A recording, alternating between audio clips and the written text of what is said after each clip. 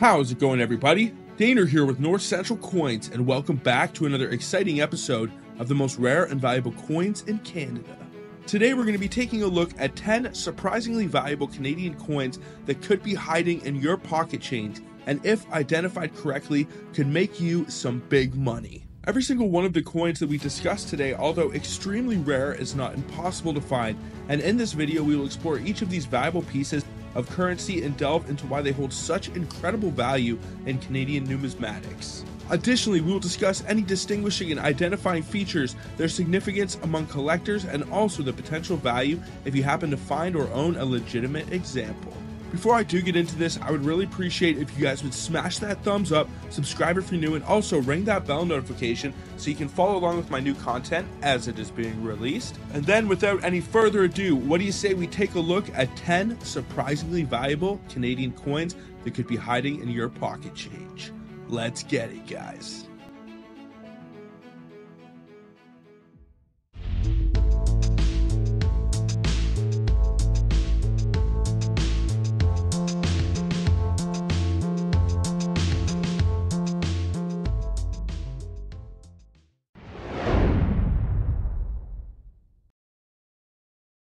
So before we do get into the value and specifications for the 1991 quarter, I thought I would go over some of the story of how a coin with such a limited mintage can actually come into existence. Coin mintage refers to the quantity of a specific coin design produced by a mint during a particular year or time period. It is a fundamental aspect of a coin's history and production. The rarity of coins is usually measured on how scarce or uncommon they are in relativity to its total mintage.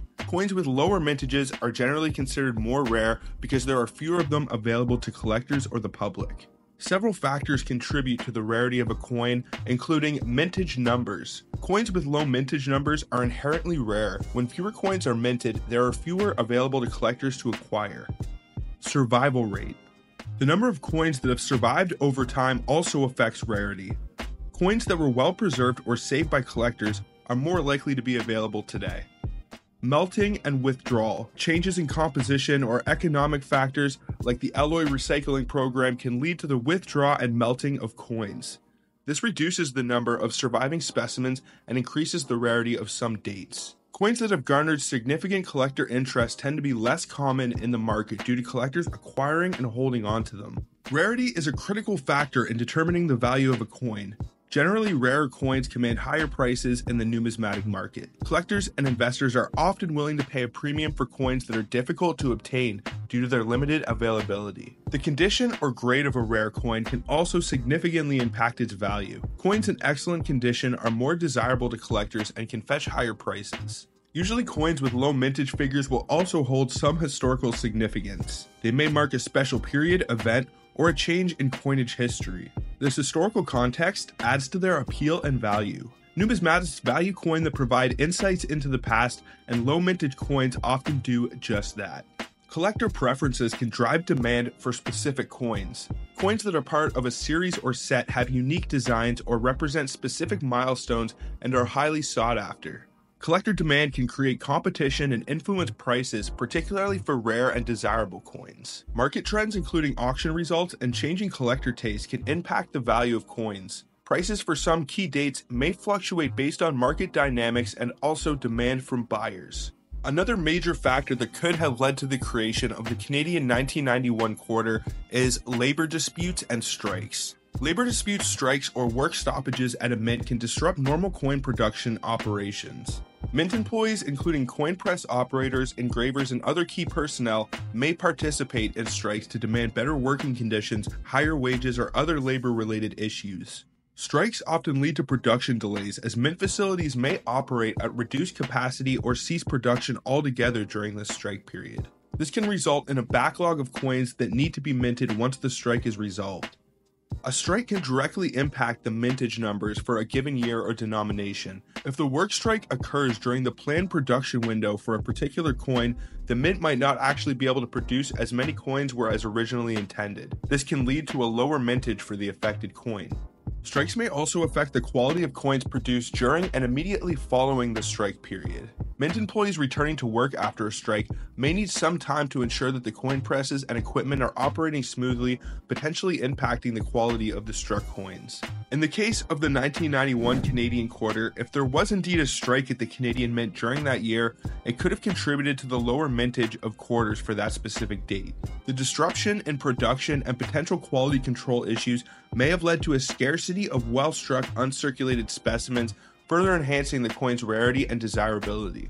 Now, some of the reasons that the 1991 Canadian quarters are considered so rare compared to their counterparts in the similar date ranges. In 1991, the Canadian Mint produced a significantly lower number of these quarters compared to other years. This limited mintage is a key factor in the coin's rarity. The exact reasons for this low mintage are not always publicly disclosed by Mint, but there are a few potential explanations. Economic factors. Economic conditions can influence a Mint's decision to reduce coin production. In times of economic uncertainty or budget constraints, mints may reduce the production of certain denominations, including quarters, to save on costs. So, foreseeing the production of the 1992 Provincial Series, they may have actually reduced the size of the production run for 1991 quarters. I don't think they intended to reduce it that small, but that would definitely be a good reason right there. Supply and demand. If there was a surplus of quarters from previous years in circulation and a reduced demand for new quarters, the Mint may have decided to produce fewer coins to avoid an oversupply. While the reverse design of the 1991 quarter was not unique or commemorative, it's possible that the Canadian Mint still opted for a lower mintage that year based on their production plans and priorities. Over time, the low mintage of the 1991 quarter gained the attention of coin collectors and numismatists worldwide. The combination of a low mintage figure and the regular design led to increased demand among collectors, further driving up its rarity and value in the secondary market. Many of the 1991 quarters that were minted entered circulation where they endured wear and tear. As a result, finding well-preserved uncirculated specimens from that year became increasingly challenging, contributing to their rarity. So what do you say we go over some of the specifications and give you guys the potential values if you did ever discover one of these in your pocket change or coin roll hunting?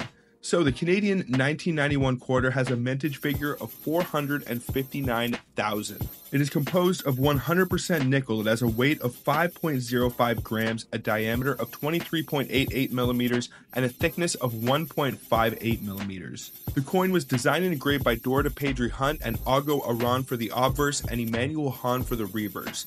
The edge is rated, it is magnetic, and it comes in metal alignment as is the standard for most Canadian coins. Now, one of the greatest things about this 1991 quarter is that it is a coin that retains a premium even on the low end. If you find one of these and it's all beat up and been put through the meat grinder and it's at the very bottom of the Sheldon grading scale, you can still get some decent money for it, around $5 to $10, which is a decent profit considering that you only invested 25 cents to find the coin.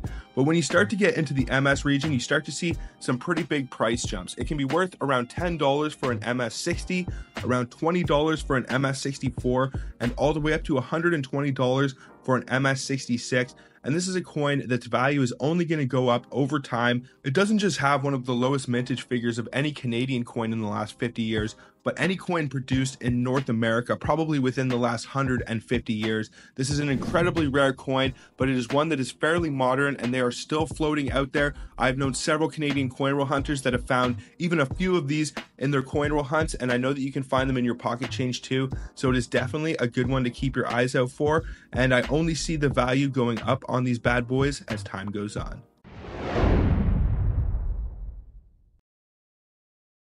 The Canadian 2002 toonies, featuring the unique date inscription of 1952 to 2002, hold a special significance in the realm of Canadian numismatics. These coins were released to commemorate Queen Elizabeth II's Golden Jubilee, and these coins symbolize a milestone in Canadian coinage history. The obverse side of the toonie depicts the effigy of Queen Elizabeth II, while the reverse side features the iconic image of the polar bear. The introduction of the bimetallic toonie in 1996 revolutionized the country's currency, providing enhanced durability and security features.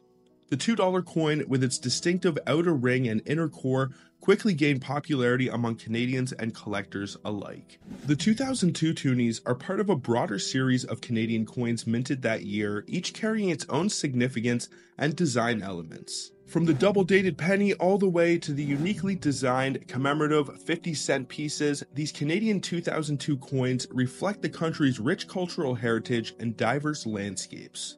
One interesting fact about the Canadian toonie is its nickname, which derives from a combination of two and loonie. The term loonie refers to the $1 coin featuring a common loon design on its reverse side. When the bimetallic $2 coin was introduced, Canadians naturally dubbed it the toonie, emphasizing its double denomination. This unique naming tradition adds a touch of whimsy to the Canadian coinage system, further enhancing its charm and appeal to collectors worldwide. The dot and H variety for the 2002 toonie is a fascinating heir that adds a layer of intrigue to this already collectible coin.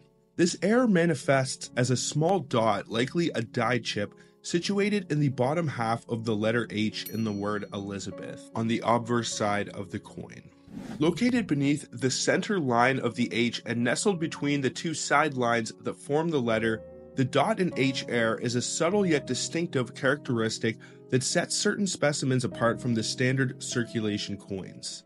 Identifying the dot and H variety requires a keen eye for detail. Numismatists and collectors often scrutinize the lettering on the obverse of the coin, paying particular attention to the word Elizabeth. Upon close inspection, the presence of a small dot between the center line of the H should be apparent.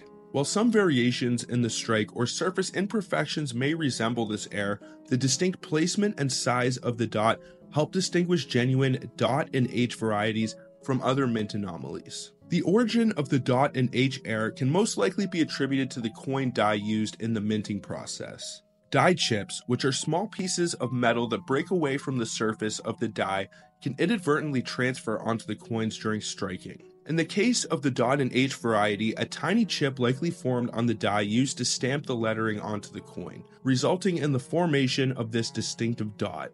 Factors such as wear and tear on the die, improper maintenance, or defects in the manufacturing process could contribute to the development of die chips and consequently errors like the dot and H 2002 toonie. Despite its relatively subtle nature, the dot and H heir holds significant appeal among collectors due to its rarity and uniqueness. Coins exhibiting this variety command attention and often fetch much higher prices in the numismatic market. The quest to acquire such elusive specimens drives collectors to carefully examine their coins and search for these distinctive heirs. As a result, this 2002 dot and H variety adds an element of excitement and discovery into the world of Canadian coin roll hunting, especially when it comes to toonies, and highlights the intriguing intersection of artistry, craftsmanship, and the chance of anomalies occurring during the minting process. Now, before we get into the values for the 2002 toonies, first let's go over some of the specifications. If any of these are off, it may indicate that it is not a legitimate example. I'm not too sure about the 2002 toonies, but I know that there are 1996 counterfeit toonies. There are also 2000 knowledge counterfeits, and 2005 and 2006 are very common years for counterfeit toonies. Now, the counterfeiters would have had to make a separate obverse die for this 2002 toonie because it does have the double date of 1952 to 2002, but in the case of the 2000 knowledge toonie, there are counterfeit examples of that coin, so it didn't stop them having to make a different reverse design. So very well, there could be some counterfeit examples of these 2002 toonies floating around. And if you happen to find one of those, it doesn't matter if it has die chips or not, it is pretty much worthless. So the overall mintage figure for the 2002 toonie is 27,008,000. The coin is composed of an outer ring of 100% nickel and an inner core of 92% copper, 6% aluminum, and 2% nickel. It has a weight of 7.3 grams, a diameter of 28 millimeters, and a thickness of 1.8 millimeters. The coin was designed and engraved by Dora DePatry Hunt and Augo Arand for the obverse and Brent Townsend and Augo Arand for the reverse. The edge of the coin is serrated and it has a die axis in metal alignment, as is the standard for most Canadian, British, and Australian coins. Now, as I've mentioned in several of my other videos, unfortunately there aren't a whole lot of Canadian loonies and toonies that are worth too much above their face value. And usually if you find any of the Canadian $1 or $2 coins and they're pretty beat up and not in the greatest shape, you are not going to be able to get a whole lot more money for them than they are actually worth. Now, in the case of the 2002 commemorative toonie, the most amount of money that you could get for that coin is $72 for an MS66.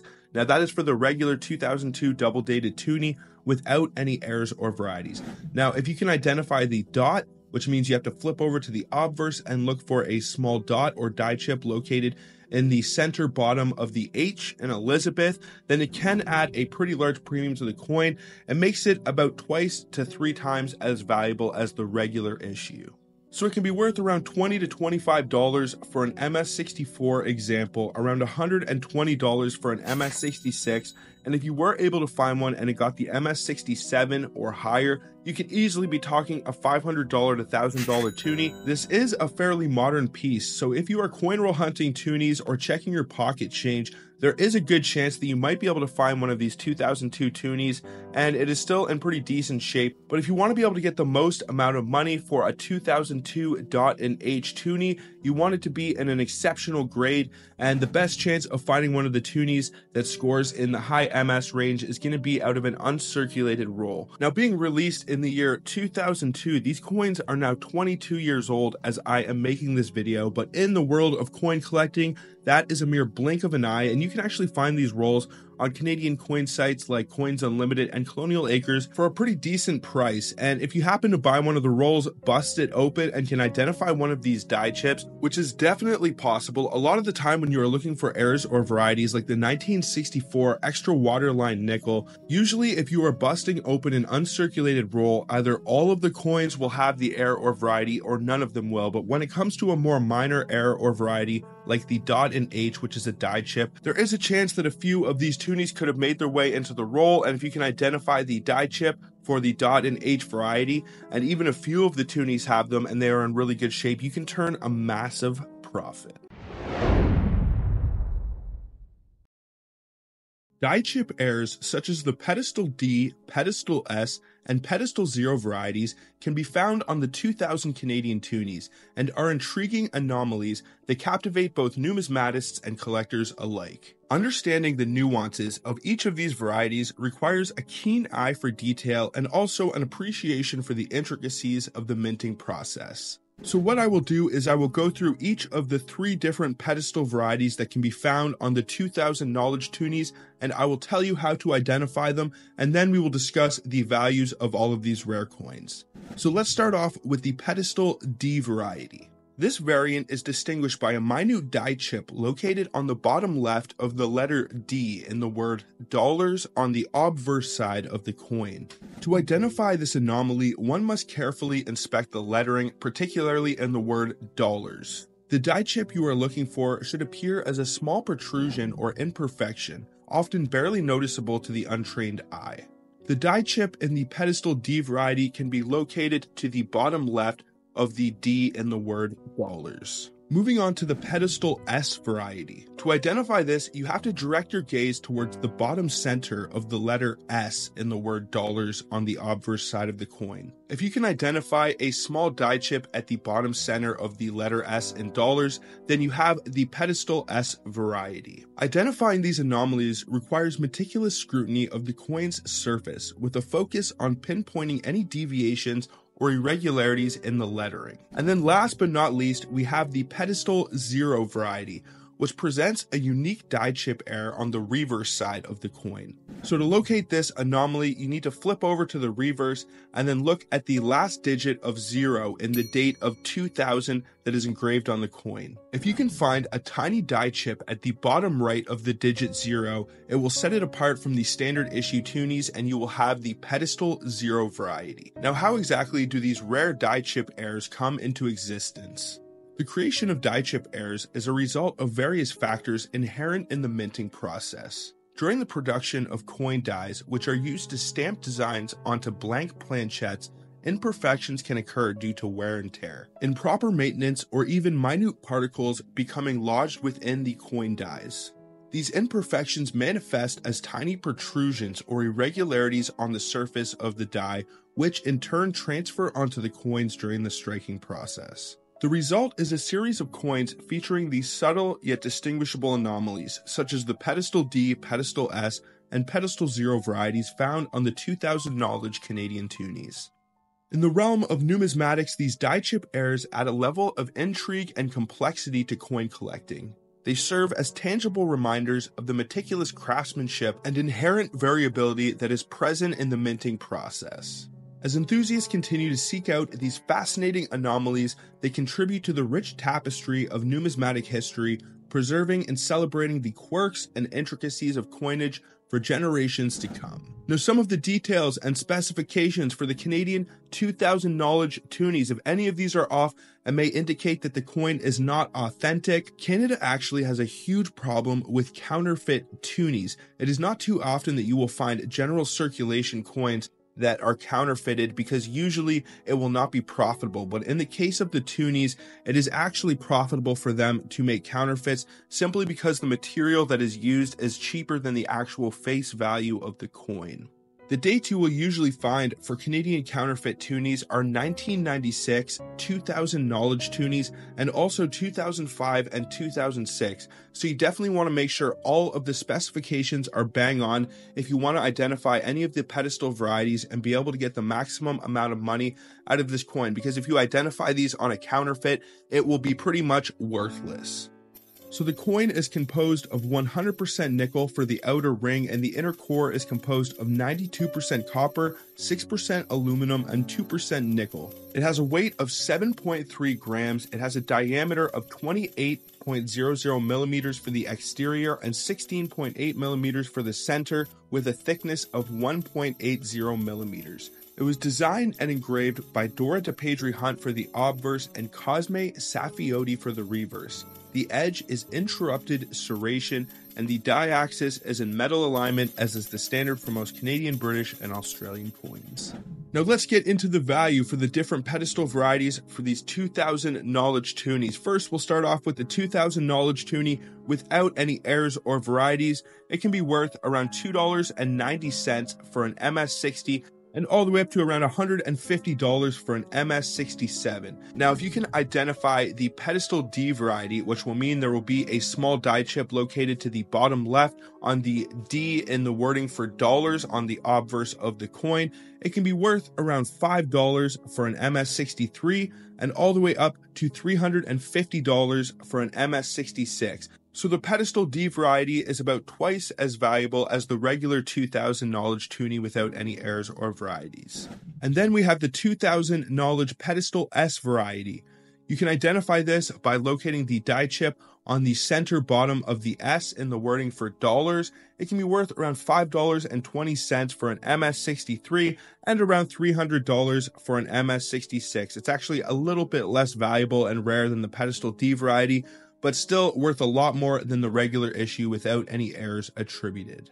Now, I wasn't actually able to find any of the Pedestal Zero variety price listings online, but if I had to give an estimate, I would say that it is probably similar in price to the other two, probably worth around $300 for an MS66, and it can probably be worth around $5 to $10, all of these, for an MS63 example. When it comes to their low end value, it's pretty much a case of whatever you can get someone to pay for it is what you will get. If the die chip for any of these pedestal varieties is very noticeable, then it may add a slight premium to the coin. Also, if you can compound any of these varieties together, for instance, if it has the Pedestal D and the Pedestal S variety at the same time, then you will probably also see some price jumps. It could easily double the value of this coin. If you're able to get the Pedestal D and S variety both attributed to it, I couldn't doubt that you could get easily around $1,000 for it if it is a high grade example around an MS66 or MS67. So these are some good varieties to look for. None of the Canadian toonies, unfortunately, are worth a whole lot on the low end. If you can identify any of these errors or varieties for these pedestal Canadian toonies, it's pretty much a matter of they are worth whatever you can get somebody to pay for them. The Canadian $1 coin, affectionately referred to as the loonie, is a gold-colored coin issued by the Canadian Mint in Winnipeg since its debut in the year 1987. Its reverse side features the design of a common loon, a bird widespread in Canada. Queen Elizabeth II graces the obverse of the coin until recently when King Charles III is about to make his debut. Now the coin has seen various commemorative additions with unique designs replacing the loon image. With its distinctive 11-sided polygonal shape and unique dimensions, the Canadian loonie bears a resemblance to the Susan B. Anthony dollar in the United States. The coin's shade matches the gold color of the Sacagawea and presidential dollars. After its introduction, the term loonie became synonymous with the Canadian dollar. In common Canadian language, it's often discussed in media regarding its exchange rate. The Canadian Mint actually acquired the trademark for the term loonie in the year 2006.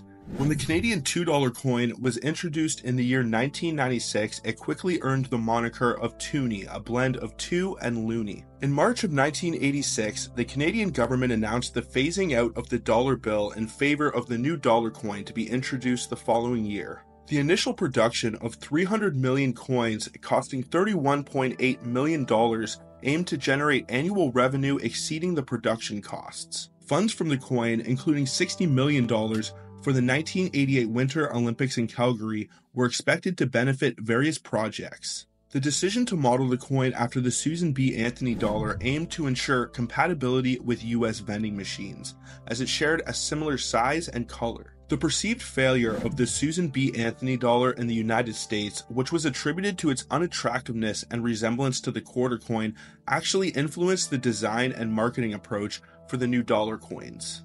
Now, before we discuss this loonie variety, first we should go over the gentleman who is actually featured on this coin. He's a Canadian whose story is not only inspirational, but has made him one of the most beloved and cherished icons in Canadian history, and that man is Terry Fox. Terry Fox was born on July 28, 1958 in Winnipeg, Manitoba, Canada. In the year 1977, at the age of 18, he was tragically diagnosed with bone cancer in his right leg. To prevent the cancer from spreading, Terry's right leg was amputated 6 inches above the knee, and he received a prosthetic limb. While undergoing treatment, Terry was deeply moved by the suffering of cancer patients around him. He then conceived the idea of the Marathon of Hope, a cross-country run to raise awareness and funds for cancer research. Terry believed that if each Canadian donated $1, it could make a significant impact. On April 12, 1980, Terry Fox dipped his artificial leg in the Atlantic Ocean in St. John's, Newfoundland, marking the start of his cross-country run. Despite challenges and skepticism, Terry remained determined to run across Canada to the Pacific Ocean. His journey covered an average of 42 kilometers or 26 miles per day, the equivalent of a marathon. His journey took him through 6 provinces, and he faced physical challenges including blisters, extreme weather, and exhaustion. Along the way, Terry became a national hero, capturing the hearts of Canadians. After running for 143 days and covering 5,373 kilometers, that's 3,339 miles, Terry Fox was forced to stop near Thunder Bay, Ontario on September 1st, 1980. Unfortunately, the cancer had returned and spread to his lungs, making it impossible for him to continue. Terry Fox's Marathon of Hope raised over $24 million for cancer research. He became a symbol of hope, courage, and the power of one individual to make a difference. Terry Fox passed away on June 28, 1981 at the age of 22, but his legacy lives on through the annual Terry Fox Run and the ongoing work of the Terry Fox Foundation. Terry Fox's story continues to inspire people globally, and his impact on cancer research and awareness remains immeasurable. Now, what do you say we get into the coin that you guys are all here to find out about, and that is the 2005 Terry Fox No Grass variety. In the year 2005, the Canadian Mint decided to immortalize Terry Fox by featuring a depiction of his incredible marathon on the reverse of some of the loonies released for circulation that year. Little known to most, there are actually 2 recognized varieties for this loonie which gravitate around the presence or density of what should be a patch of grass behind Terry Fox. The more rare of these 2 varieties is the No Grass, which to identify you want to look at the grass in the background behind Terry Fox's ankle. Now there will still be some grass present in the No Grass variety, but it should be more spread out and not quite as dense as the regular grass variety. Now I will put an example of what the no grass variety looks like on the screen right now, but what I suggest is if you find a 2005 Terry Fox Loonie that you hold on to it regardless if it is the grass or no grass variety, and you actually use it to compare or as a reference if you do find any more, and you can probably determine a lot more easily whether you have the grass or no grass variety. Now some of the details and specifications for this coin: the 2005 Terry Fox Loonie has an overall mintage of 12,909,000. It is composed of 91.5% nickel and 8.5% bronze. It has a weight of 7 grams, a diameter of 26.50 millimeters, and a thickness of 1.75 millimeters. The coin was designed and engraved by Susanna Blunt and Susan Taylor for the obverse, and Robert R. Carmichael and Terrence Smith for the reverse. The edge is smooth, it is magnetic, and has a die axis and metal alignment, as is the standard for most Canadian, Australian, and British coins. Now, unfortunately, as is the case with most Canadian loonie and toonies, it is very hard to find any that are worth much more than face value, especially when they are pretty beat up. But even though these coins are not worth a fortune today, they do have the potential to increase in value over time, as they have already seen some pretty big price jumps, and only being a few decades old means that if you do find one, it will usually be in pretty good shape. Charlton Catalogs currently evaluates this coin at $150 for an MS66 example, but Coins in Canada gives it a much lower value. Now, MS66 is a very high grade, but it is not the top of the Sheldon scale. It is not quite an MS67, so that is pretty good news. If you are able to cherry pick or find an entire roll of these 2005 Terry Fox Loonies, and they are all the no grass variety, you can probably make a pretty decent profit. I've seen these for sale at some of my local coin shops, and they are usually going for a pretty decent price. But regardless, it is one of the more rare and iconic Canadian loonies that you can look for, whether you are searching through your pocket change or coin roll hunting, and definitely a good one to have on your radar.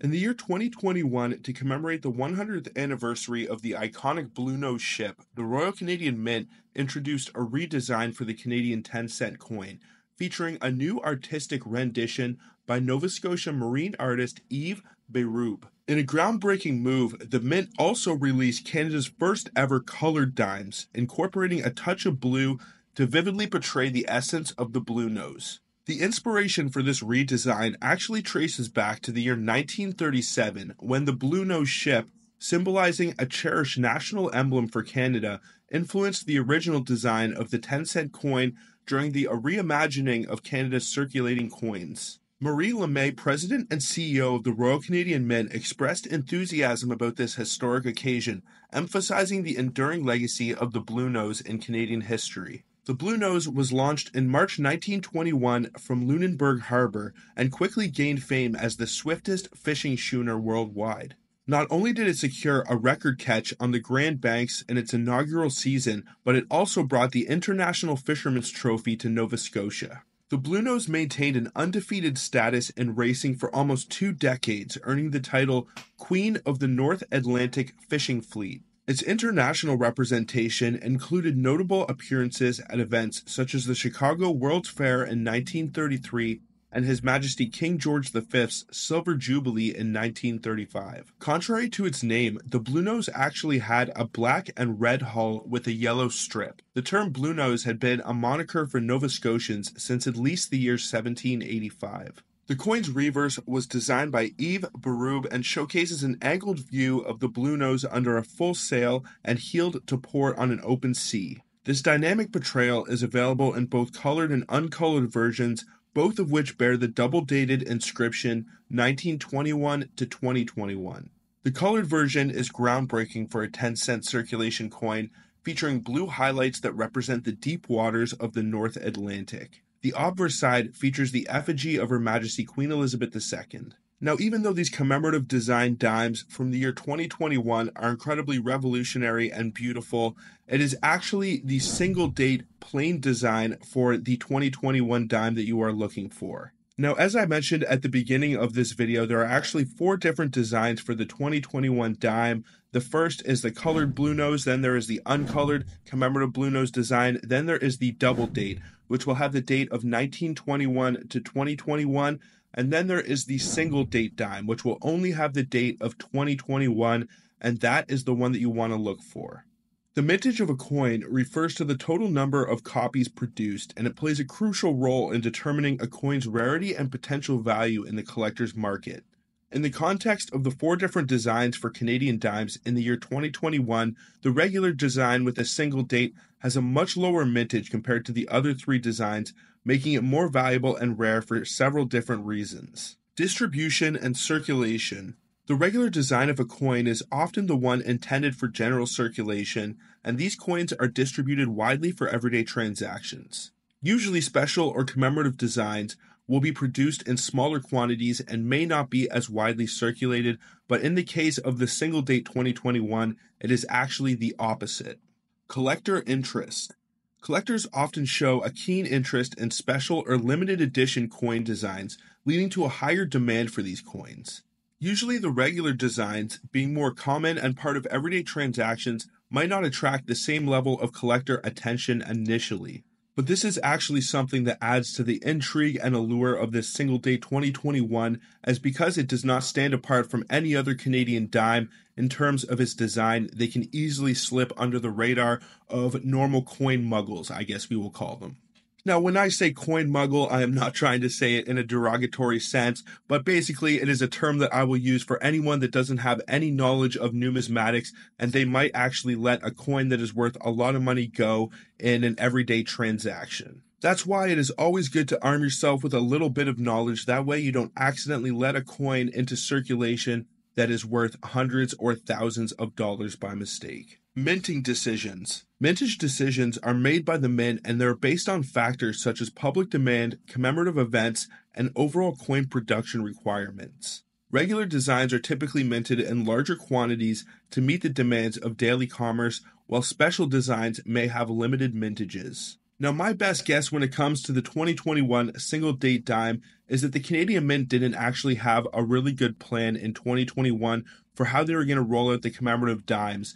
They may have actually struck some of the single date dimes at the beginning, and then when they eventually planned or introduced the double date dimes with the date of 1921 to 2021, they may have actually switched up and produced a larger quantity of those. And because they had already made a decent amount of the single dates initially, they just released them into circulation and gave them out to banks. A similar situation would probably be with the 1991 quarters that have a very low mintage of around 450,000. Marketing and promotion. Special designs are often actively marketed and promoted by the mint, generating additional interest and demand. Regular designs may not receive the same level of promotional effort, which actually probably made the 2021 single date fly under the radar a little bit. Due to these factors and its lower mintage, coupled with the potential lower initial collector interest, can contribute to its rarity and consequently its increased value among collectors over time. However, the actual rarity and value will depend on the coin's condition and also the collector landscape for that particular year. Now, some of the details and specifications for the 2021 single date Canadian dime, if any of these are off, it may indicate that it is not an authentic example. It is composed of 92% steel, 5.5% copper, and 2.5% nickel. It has a weight of 1.75 grams, a diameter of 18.03 millimeters, and a thickness of 1.22 millimeters. The coin was designed and engraved by Susanna Blunt and Suzanne Taylor for the obverse and Emmanuel Hahn for the reverse. The edge is reeded, it is magnetic, and has a die axis and metal alignment, which is the standard for most Canadian, Australian, and British coins. Now, in terms of value, this is not a coin that you're going to get rich off of today. This is one that definitely has the potential to increase in value over time, and if you were to find one and it had any errors or anything special or notable about it, it may add to its value quite substantially. But it cannot be stated enough how rare these things are and how small your chances actually are of ever stumbling upon one of these in your pocket change. If you're a coin roll hunter, you might get lucky and find one of these every couple of boxes, but chances are you're going to have to search and search if you want to find one of these bad boys. Now, in terms of value on the low end, it doesn't hold too much of a premium, but I would say you can probably get around $1 for one of these, even if it's beat up, worn, and been put through the meat grinder. But the good news is it's a fairly recent dime, only 2 years old as I'm making this video. So chances are most of them are going to be in pretty good shape at this point still. But if you were able to find one and it scores at the high end of the Sheldon scale, so that is an MS67, you can get around $100 for this right now. Now, it is by far the most rare and valuable of all the different 2021 dimes that you can find, and I have no doubt that in 10 or 20 years, its value could easily increase tenfold.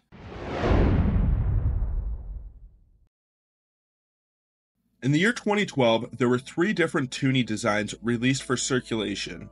The first is the original toonie design with no added security features. The second are the security $2 coins. These toonies were meticulously crafted at the Canadian Mint's cutting-edge facility located in Winnipeg, Manitoba. Leveraging the innovative multiply plated steel technology, these coins uphold the same manufacturing approach that has been successfully employed for Canada's lower denomination circulation coinage since the year 2001.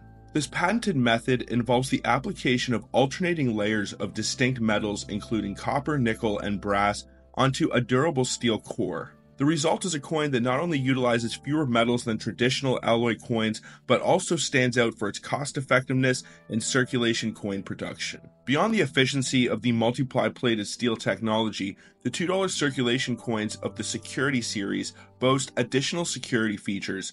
These enhancements include new highly visible security elements designed to thwart counterfeiting attempts. The reverse side, also known as the tail side of the coin, showcases a laser mark micro engraving, contributing to the coin's advanced security measures. Furthermore, the $2 coins in the Security series go above and beyond with the incorporation of a virtual image and edge lettering on the reverse side. This innovative addition enhances both the aesthetic appeal and the security profile of these coins, making them not only a functional medium of exchange, but also a testament to the Mint's commitment to staying at the forefront of coinage technology. The third and final 2012 $2 circulation coin that was released is a commemorative with a depiction of the HMS Shannon on the reverse. This coin holds a special significance as it commemorates the historic naval achievements of the HMS Shannon. Renowned for its notable victory in the capture of the USS Chesapeake during a pivotal naval battle in June 1813, this coin pays tribute to a key moment in maritime history.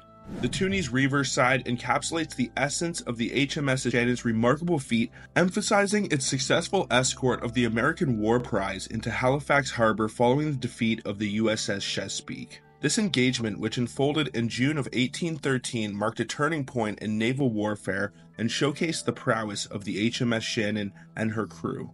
Tragically, the battle resulted in the loss of 23 Shannon crewmen. The sacrifices made by these individuals are commemorated in the Royal Navy Burying Grounds and at the Old Burial Ground, both administered by St. Paul's Church in Halifax. The graves serve as poignant reminders of the human cost associated with the pursuit of victory and the defense of national interests. Notably, a tangible relic of the HMS Shannon's legacy is preserved in Halifax, the ship's bell. Displayed at the Maritime Museum of the Atlantic, the bell stands as a testament to the vessel's historical significance and the bravery of those who served aboard it. Now, even to find one of these regular HMS Shannon coins in your pocket change can be fun, as this piece serves as a numismatic tribute to the naval prowess, sacrifices, and historical impact of this distinguished vessel. Now, little known to most, there is actually a rare variety that you can look for on this HMS Shannon toonie that can add a premium to the coin, and it is often referred to as the extra sail variety. And to identify it, you should do the following. First, you want to examine the reverse side of the 2012 Canadian HMS Shannon $2 coin. Focus on the depiction of the HMS Shannon, particularly where the ship's sails are located. Now pay close attention to the sails on the right side of the ship, particularly the most closest to the right edge of the coin. In the case of the extra sail variety, there should be one additional sail to the right side compared to the other ship masts and sails. Now, to confirm the presence of the extra sail variety, it's very helpful to compare a coin with a standard 2012 HMS Shannon toonie. For a more detailed examination, consider using magnification, such as a magnifying glass or a coin loop. This can help you scrutinize the finer details of the coin's design and confirm the presence of the additional sale. Numismatic communities and online forums often share images and information about coin varieties. You can check out some reputable sources or online forums where collectors discuss specific coin variations. If you guys are interested in joining my group on Facebook, Canadian Coin Roll Hunters, we actually have over 4,000 members now, and there are some members that post every single day. So if you think that you have found any of the coins that I discuss in any of these videos and you would like to post a picture, you will definitely get some confirmation on whether you have the rare variety or the more common. If you ever are in doubt, or if you want to ensure the accuracy of your identification, consider consulting numismatic experts or a reputable coin dealer. They may have the expertise to confirm the presence of the extra sale variety after physically inspecting the coin and possibly comparing it to high quality images. Now, the overall mintage figures for the 2012 Toonies. The $2 2012 Toonie without any security features has a mintage figure of $1,531,000. The 2012 Toonie with security features has a mintage of $82,862,000.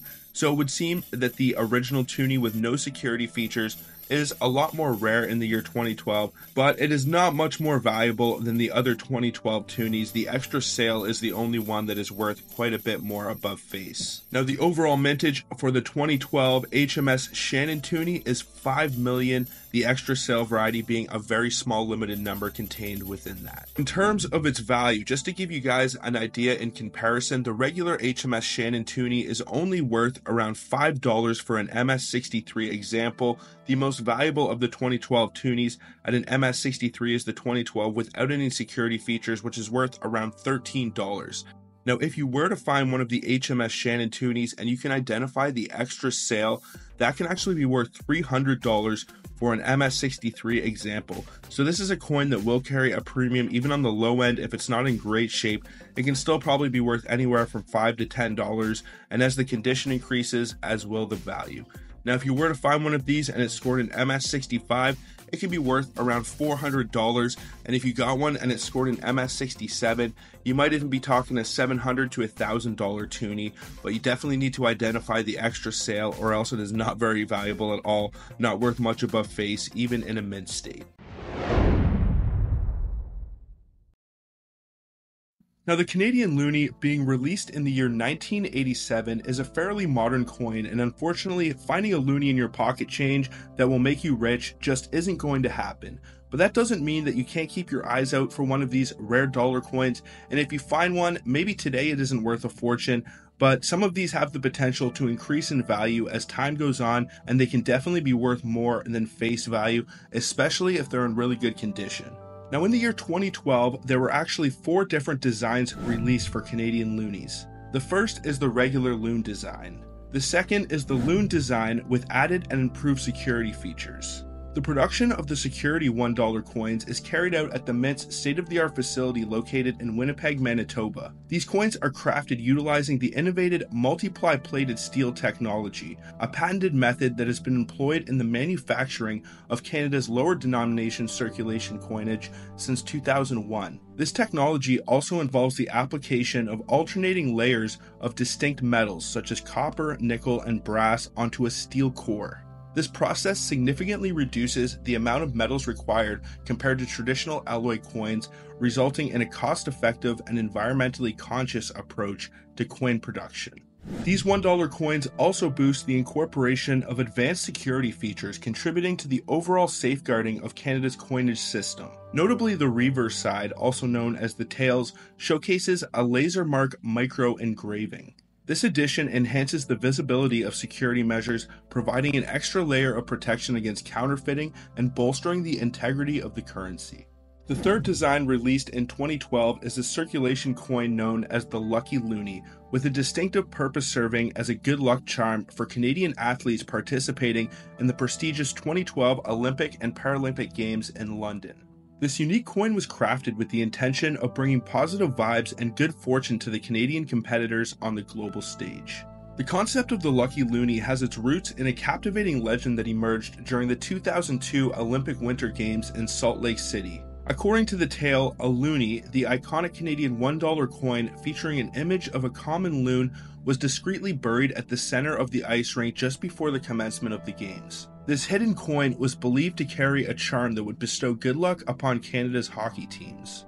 Remarkably, in the year 2002, both the men's and women's hockey teams went on to secure gold medals, turning the lucky loonie into a symbol of superstition and national pride. Now, the fourth and final design for the loonie in 2012 is actually the one that you want to look for. It was released to commemorate the 100th anniversary of the Grey Cup. This coin was issued as a tribute to the enduring legacy and significance of the Grey Cup, a symbol deeply ingrained in Canadian sports history. Struck with precision and artistry, the $1 coin features iconic imagery associated with the Grey Cup and its century-long tradition. The reverse side features a stylized depiction of the Grey Cup trophy and elements that capture the spirit of Canadian football. In addition to its artistic appeal, the coin serves as a tangible memento for Canadians to celebrate the rich heritage of Canadian football and the cultural significance of the Grey Cup. The issuance of this coin is not only a recognition of the sport's impact on Canadian identity, but also means of commemorating the athletes, teams, and fans who have contributed to the Grey Cup's storied legacy over the past 100 years. Now, people will usually try and fish out the loonies or toonies with added security features, as you would think that they would be worth more money, but that isn't really the case with these 2012 loonies. The value of both the Loon Reverse dollars from 2012 are both worth pretty much the same amount up and down the Sheldon scale, but little known to most, there is actually an error that you can look for on the Grey Cup commemorative that can add a premium to the coin. Now, to identify this error, what you want to do is look at the date of 2012 and identify machine doubling. Here's a brief explanation of how machine doubling occurs. During the coin minting process, a blank metal disc, also called a planchette, is placed on the lower die, and the upper die descends to strike the planchette, transferring the design onto it. Machine doubling occurs when there is a slight movement or shift of the coin or the die during the striking process. The result is that parts of the design appear doubled, giving the illusion of additional details or thickness. However, unlike true doubled dies, machine doubling does not involve the doubling of the coin die itself. Instead, it is a secondary unintended impression caused by movement during the striking of the coin. Machine doubling can often create a flattened or shelf-like appearance to the doubled elements. Unlike genuine doubled dies, machine doubling is typically not as sharp or well defined. It's also worth noting that machine doubling is a common occurrence and is usually considered a minor error in the minting process rather than a rare or sought after variety by coin collectors. But in the case of Canadian loonies, there are just so few that are actually worth any decent money that being able to identify even a minor error, especially if that date is known to contain one of these errors, can definitely add a premium to the coin. Now, in terms of value, a regular 2012 Grey Cup loonie isn't going to be worth much more than face value unless it is in impeccable condition, but it can be worth up to $100 if it does score an MS67, which is usually one of the highest grades obtained by Canadian coins. That being said, if you were able to identify doubling on the date of 2012, it could easily add a premium of anywhere from 3 to 5 times its original value depending on how bad somebody wants this coin. So around $300 would be my estimate if you found one of these with doubling and it scored an MS67. Usually PCGS does not attribute minor errors like this, but there is a chance if you send it off to ICCS, you may be able to get the extra error attribution, and thus the coin should be worth more money if it's in a high grade state at least.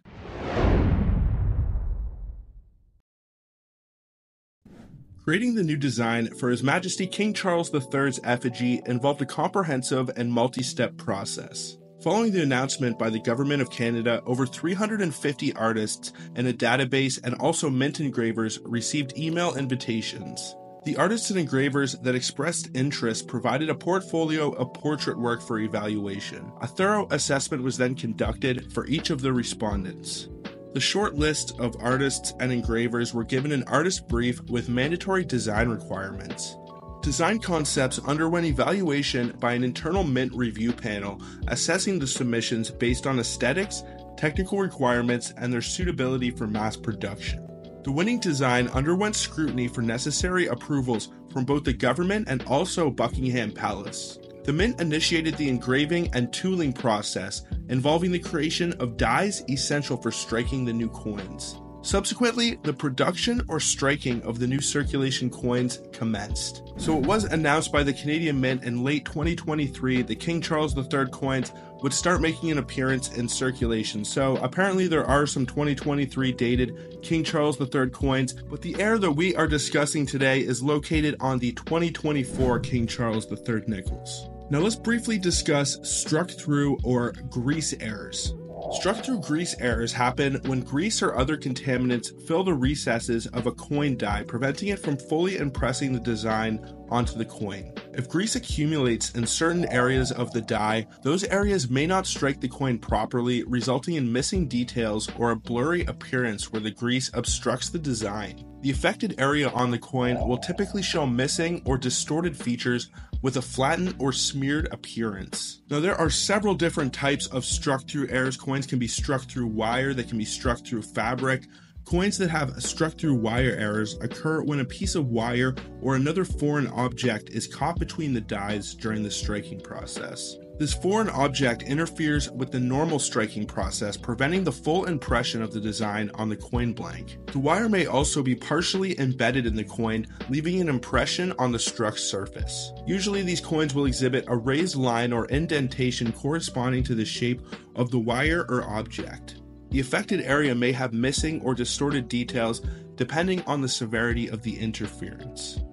In both cases, these errors are considered minting anomalies, and their occurrence is typically unintentional. They add an extra level of uniqueness and desirability to the affected coins and can be of great interest to collectors. The degree of rarity and also desirability of these errors depends on several factors such as the prominence of the struck-through feature, the coin's overall condition, and the appeal to collectors seeking these unusual or rare coins. Depending on the severity of the grease error and also if the coin has a visible date can greatly affect the value. But I know from experience that these are some of the most sought after error coins by experienced collectors. I've actually found a 2002 Canadian quarter with a pretty large grease error and I sold it for around $100, and it was honestly one of my most profitable coin roll hunting finds to date. In honor of Canada's 150th anniversary, a glow-in-the-dark coin was introduced into circulation, presenting the ethereal charm of the Northern Lights in a new, truly distinctive manner. Crafted for the special occasion of Canada's 150th birthday, the 2017 toonie, aptly named the Dance of Spirits, pays homage to the marvels of Canadian landscapes by showcasing the breathtaking Aurora Borealis. The design on the reverse side of the Dance of the Spirits 2017 toonie portrays adventurers gracefully paddling across a tranquil lake beneath the radiant veil of the Northern Lights. The Northern Lights are actually referred to as the Dance of the Spirits by the Cree peoples, adding cultural depth and symbolism to the coin.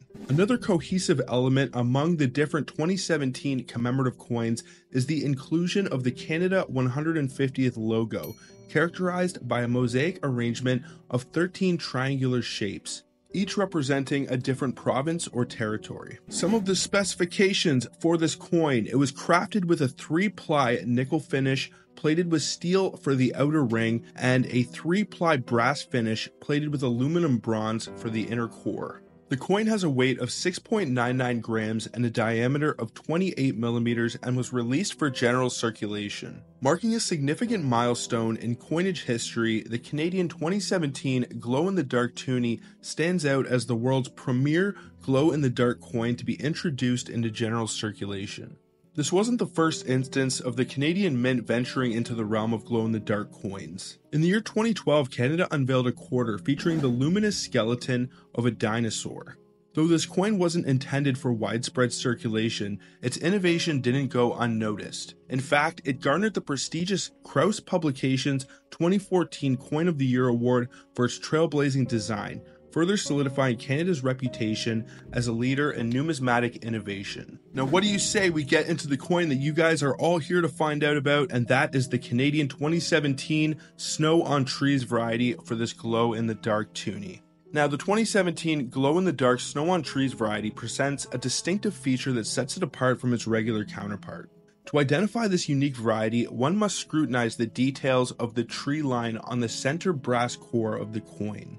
If the tree line is outlined by a white shading or glow, then it belongs to the snow on trees variety. If there is no white outlining the trees, then it is the standard version without any variety. While this error or variety might not be widely recognized currently, it bears similarities to popular errors seen in coins from the United States, which have garnered considerable attention among collectors. Considering the rarity of the 2017 toonie, which is arguably one of the most scarcest in circulation, with a minimum base value ranging from $10 to $20 when they sell online, possessing the snow on trees or the snow on mountains variety could elevate the value of a high-grade example to being one of the most coveted among toonie collectors. Now, if we take a look at coin errors in the United States, one notable example is the extra leaf error found on the Wisconsin State Quarter, which was released in the year 2004 as part of the 50 State Quarters program. Now, on this subtle error, an additional leaf appears on the ear of the corn featured on the reverse side of the coin. This anomaly was the result of a die variety, likely due to misalignment during the minting process. Coin errors like the extra leaf Wisconsin quarter can significantly impact the value of a coin. Collectors often seek out such varieties due to their rarity and uniqueness. In the case of the Wisconsin quarter, coins with the extra leaf error can fetch prices well above their face value, particularly if they're in high-grade condition. Depending on factors such as the severity of the error, the coin's condition, and also demand from collectors, the value of these error coins can vary widely. These varieties are often viewed as curiosities and highly sought after by numismatists. As a result, error coins can command premiums in the numismatic market, and it makes them a valuable asset for collectors who are keen to acquire rare and unusual pieces that may appreciate in value. So even though this 2017 toonie might not be setting the coin world on fire right now, it doesn't mean that that can't change very quickly, and this could easily become one of the most valuable toonies that you could find or look for. If I had to give an estimate currently, if you were able to find one of these and identify the snow on trees variety, it would probably be worth about 5 to 10 times the value of the regular glow in the dark toonie.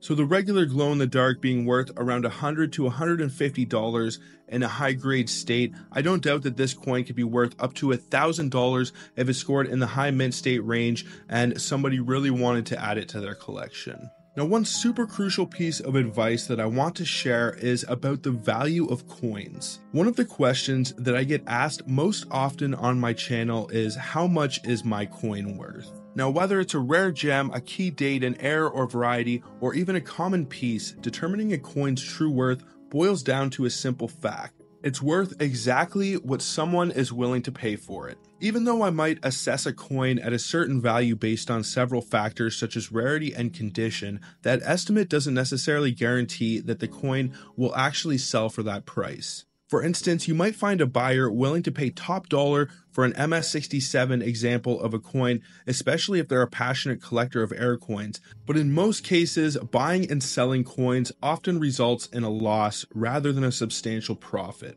Now, there are instances where seemingly ordinary coins can fetch far more than their face value. I've actually experienced this firsthand. Some individuals have disposable income and are willing to splurge on coins, while others are driven by the desire to complete their collections and are willing to pay a premium for specific pieces.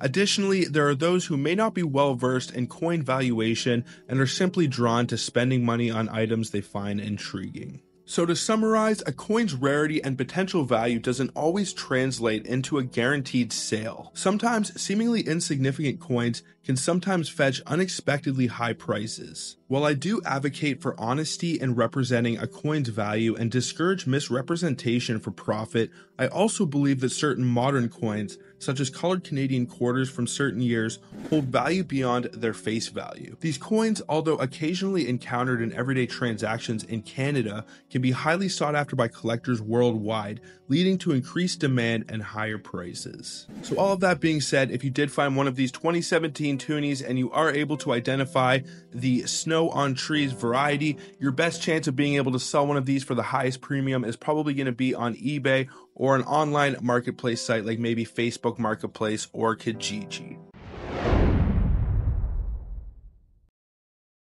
The 2000p Canadian dime. Now this dime features the exquisite depiction of the iconic blue nose schooner on its reverse side. The blue nose is a symbol of Canadian maritime history, celebrated for its elegance and also its speed. The Blue Nose design was first introduced in the year 1937 and is still featured on the reverse of the 10-cent coins produced in Canada today. The Blue Nose design has become synonymous with Canadian identity and is beloved by collectors and Canadians alike. Its timeless beauty and significance make it a fitting tribute to the country's rich maritime heritage. Now, the reason that this particular dime holds such a special place in Canadian numismatic history, as it was one of the first dimes the Royal Canadian Mint used the P Mint mark to denote production at the new facility in Winnipeg, and also the composition change of Canadian coins. The introduction of the P Mint mark or composition mark on the 2000p Canadian dime marked a significant milestone for the Royal Canadian Mint. It not only signified the growing role of the facility in Winnipeg, but also highlighted the shift in composition of Canadian coins. The new composition change for the Canadian coins involved transitioning from a primarily nickel-based alloy to a multiply plated steel core. This change was implemented to improve durability and reduce production costs. The inclusion of this P Mint mark on the 2000p Canadian dimes serves as a visual representation of these advancements in both production and composition. Now you might be wondering, what is the big deal? What is it that makes this coin so valuable? Well, it's not just about the value, but it's also about the excitement of the hunt and also the incredible stories they carry that make these coins incredibly special. But here's where it gets interesting. The 2000p dimes aren't your ordinary coins. They were part of a fascinating experiment at the Canadian Mint. While the Canadian 2000p nickels were released for circulation with a limited mintage of just under 5 million, the dimes and quarters with P Mint marks or composition marks didn't make their debut officially for circulation until the year 2001. There was a test set issued by the Mint in the year 1999 containing coins with the date 1999 and also P Mint marks. However, no such set was released in the year 2000, so any 2000p dimes or quarters that you come across with that P Mint mark were either released by mistake or found their way into circulation through vending machine companies testing the new coins. The way that you can identify this 2000p dime is to look for the P Mint mark under the bust of Queen Elizabeth II on the obverse of the coin. The presence of this P Mint mark on the 2000 dated Canadian dime adds to its rarity and collectability. It is only believed that a limited number of the 2000p dimes were ever produced. It is unknown exactly how many of these made their way into the wilds of circulation, but it is estimated that no more than 250 of these Holy Grail coins were ever produced. Now, this P Mint mark indicates that the coin is made of multiply plated steel, which replaced the nickel and other compositions used before the year 2000. Now, I'm sure you are all wondering about the value of this coin. Unlike the 1969 large date dime, which I have covered in a previous video, these 2000p dimes are considered heirs. However, their scarcity and unique history make them a prized find for collectors. While these coins might not make you an instant millionaire, they can fetch you some pretty good money, especially if you were to find one of them in your pocket change. They are a true testament to Canada's ever-evolving coinage journey. So the next time you come across a 2000p Canadian dime in your change collection or coin while hunting, remember, it's not just a coin, it is also a piece of history. Now that we have discussed the story and how to identify this extremely rare coin, what do you say we get into some of the specifications and potential value if you were ever to discover one of these gems floating around in your pocket change or in one of your coin roll hunts? Some of the details and specifications for the Canadian 2000p 10-cent coin. It is composed of multiply plated steel, which is 92% steel, 5.5% copper, and coated with 2.5% nickel. It has a weight of 1.75 grams, a diameter of 18.03 millimeters, and a thickness of 1.22 millimeters. The artists who designed and engraved the coin, the obverse was designed and engraved by Dora de Pedri Hunt and Augo Aran, and the reverse was engraved and designed by Emmanuel Hahn. The edge of the coin is reeded, it is magnetic, and it has a die axis in metal alignment.